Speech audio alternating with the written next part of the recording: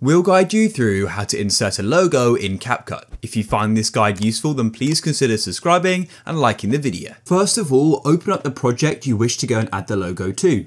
And then make sure you don't have anything selected. If you do, just press the back button in the bottom left and go and click on overlay at the bottom like so, and click on add overlay. You'll need to go and select photos and make sure you've got your logo which you wish to insert saved to your camera roll.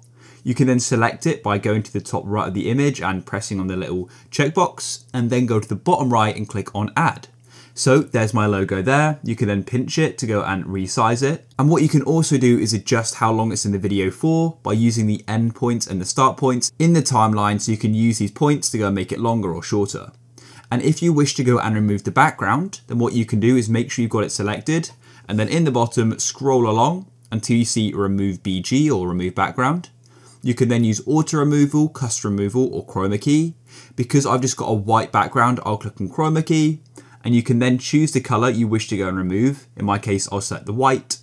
Then you can go to intensity and you can start to increase it, and that will go and remove the background. You can go and use shadow if you like as well. I'm not going to, I'll just press the tick, and there we go. So I'll reposition it, and now when I play the video, the logo is there.